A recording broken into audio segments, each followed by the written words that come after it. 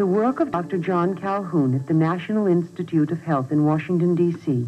has attempted to answer this question. In a unique experiment that took years to complete, Dr. Calhoun used white mice to study population growth and its effects on individual behavior. In addition to his renowned research papers, he has recorded some of these observations on film. In this 16-cell mouse habitat, utopian conditions of nutrition, comfort, and housing were provided for a potential population of over 3,000 mice. Yet, in spite of ideal conditions, the mouse population met with catastrophe. Individuals were kept track of by color markings on their fur. Factors which normally control population growth, such as predation by owls or cats, were eliminated. Transmissible disease was also reduced. In effect, the mouse universe simulated the present situation of a continually expanding population of humans.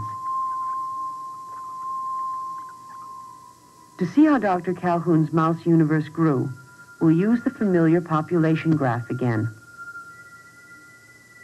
Within the first 100 days, the mice went through the period Dr. Calhoun called strive. This was a period of adjustment. Territories were established, and nests were made. The next period lasted about 250 days.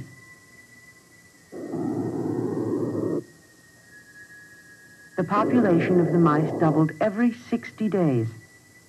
This was called the exploit period. The use of resources became unequal. Although each living unit was identical in structure and opportunities, more food and water was consumed in some areas. As the population increased, most mice associated eating and drinking with the presence of others, and crowding developed in certain units. The third period, consisting of 300 days, found the population of mice leveling off. This was called the equilibrium period.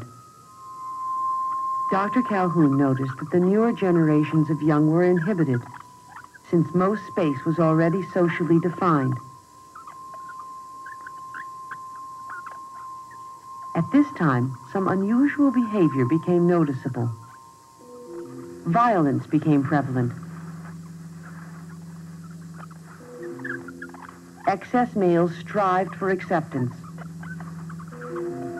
were rejected, and withdrew.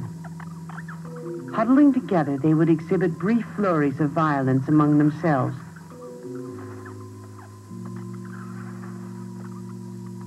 The effects of violence became increasingly visible.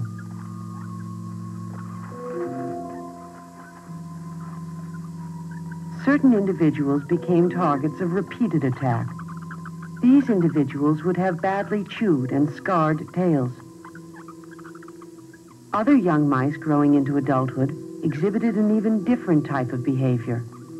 Dr. Calhoun called these individuals the beautiful ones. Their time was devoted solely to grooming, eating, and sleeping. They never involved themselves with others, engaged in sex, nor would they fight. All appeared as a beautiful exhibit of the species, with keen, alert eyes and a healthy, well-kept body. These mice, however, could not cope with unusual stimuli. Though they looked inquisitive, they were, in fact, very stupid. Dr. Calhoun called the last period the die phase, leading the population into extinction. Although the mouse utopia could house 3,000, the population began to decline at 2,200. In the shift from the equilibrium to the die phase, each animal became less aware of associates, despite all animals being pushed closer together. Dr. Calhoun concluded that the mice could not effectively deal with the repeated contact of so many individuals. The evidence of violence increased to the point where most individuals had had their tails bitten to some degree. Eventually, the entire mouse population perished. Dr. Calhoun's experiment is a classic example of a typical population and its growth when left unchecked. Research in this area continues under his supervision. Currently, Dr. James Hill has taken the basics of the Calhoun experiment to study social behavior even more closely. In his experiments, rats are used instead of mice. Healthy individuals are selected to start the population. The rats are anesthetized so that Dr. Hill can perform a minor operation necessary to the success of his experiments. A small electromagnetic encapsulated device is implanted into every rat. This small unit enables sensing devices to keep track of the movement and position of each individual in the population. After surgery, the rats are introduced to their new multi-leveled home, all at the same time.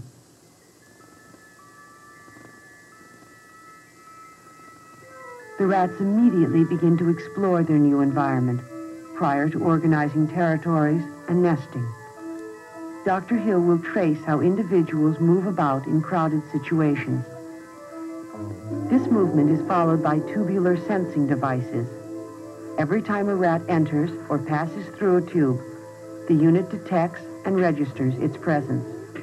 This constant movement is monitored by computer. Nesting activity is also studied.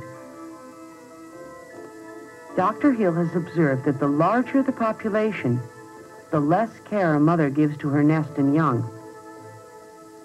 The same type of individuals that resulted in the mouse utopia are also emerging in the rat population.